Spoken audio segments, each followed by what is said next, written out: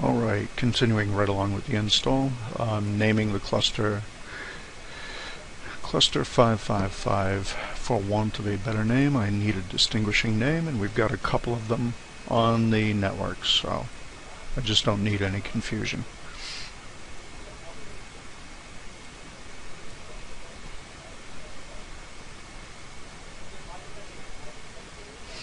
This is telling you how much drive space it needs. I know I've got plenty.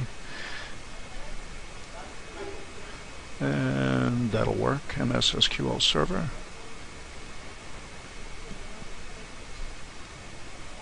Next is coming up Cluster Resource Group and Cluster Disk selection. That's where all of the disks that I made will come into play. Alright, I'm going to select them all. It added one, but I'm taking them all. Disk 1 and Disk 6 is the quorum and MSDTC respectively.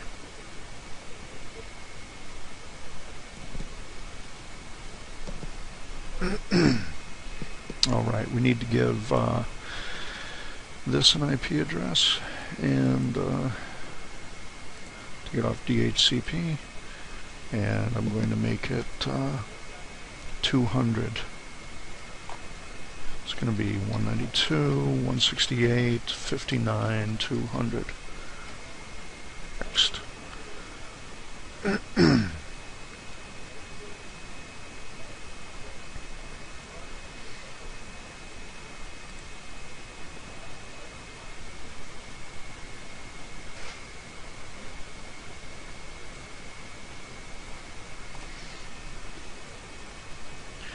Alright, what I did here was I browsed for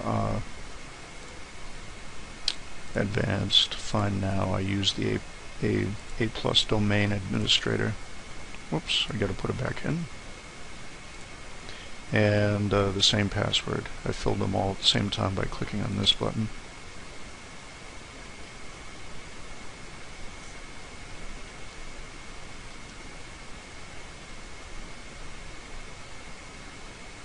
This should work, giving it the administrator login.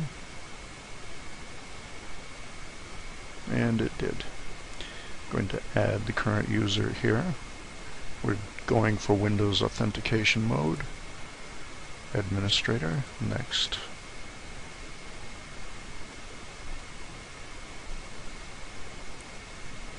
Add current user, administrator, next.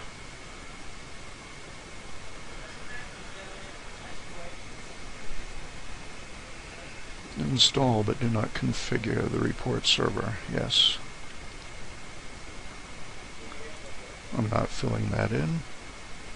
Another test. Ready to install the SQL Server 2008 R2.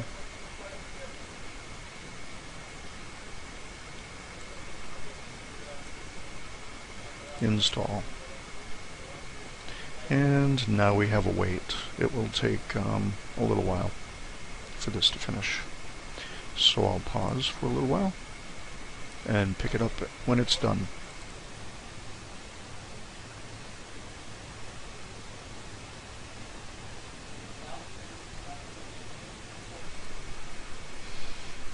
Alright, as you can see, the installation of the first node is complete.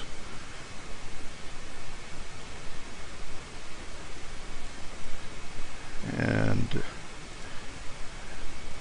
I'm going to close all of these and hopefully start up the install here on node 2.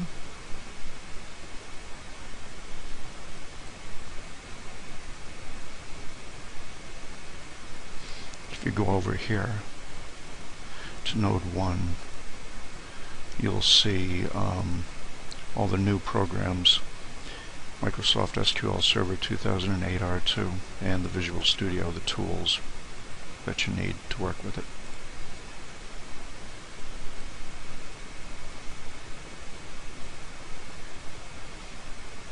Now that was the first node. So we will go again into installation of a cluster, but it is not a new cluster. We are adding a node to a SQL Server failover cluster.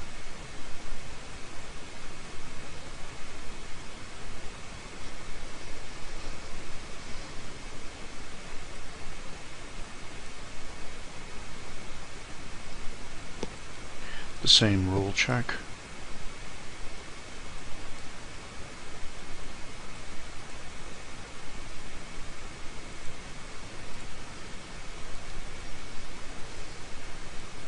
This one will be slightly different from the previous install. Some of the options will not be identical, but it's very similar to the first node.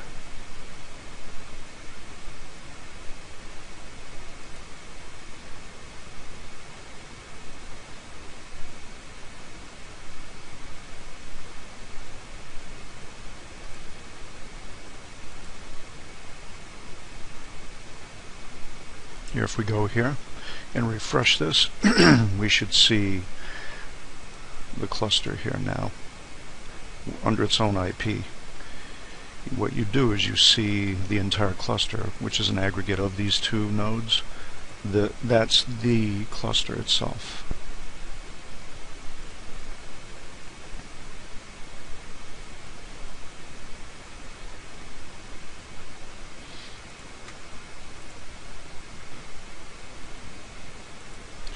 We gave the cluster its own IP, DTC has its own IP, and A++ is the SQL cluster.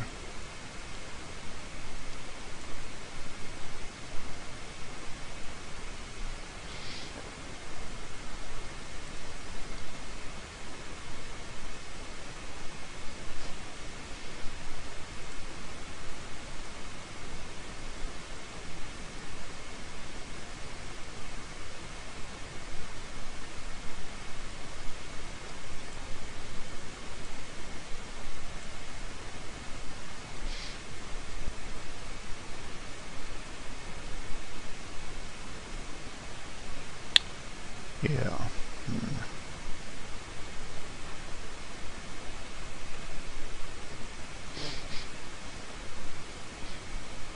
What I'm going to do right now is disable firewall.